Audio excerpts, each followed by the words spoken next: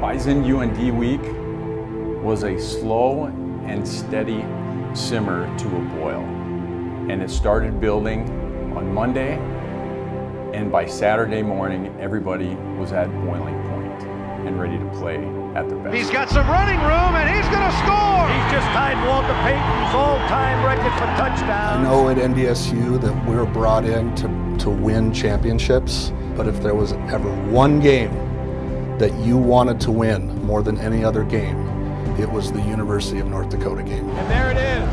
75 pounds, never felt so light. I can only tell you that the goosebumps will raise. You're going to have your helmet screwed on tighter and your shoelaces laced a little bit tighter, and that the hair on the back of your neck will rise when you play the game.